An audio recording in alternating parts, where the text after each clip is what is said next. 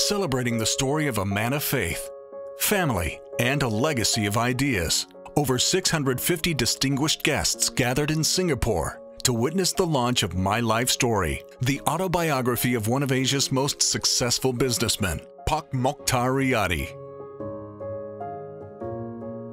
It's a book full of treasures, full of insights, and I invite everyone here to profit from them.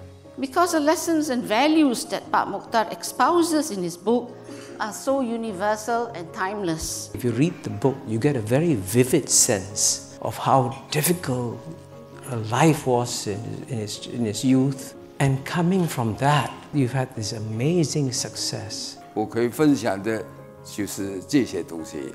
那么主要的，我这本书呢，我是告诉是一个人一定有身份，这个身份是随着年龄增加而增加。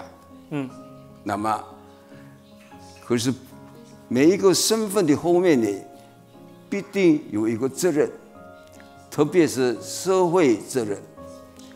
假如说今天一个人只懂得身份，而不懂得身份后面应该尽的一个责任，那么这个人呢，就是对社会有害处。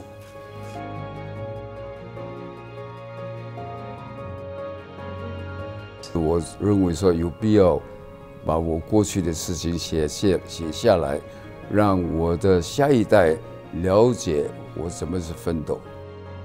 My Life Story by Mochtar Riady.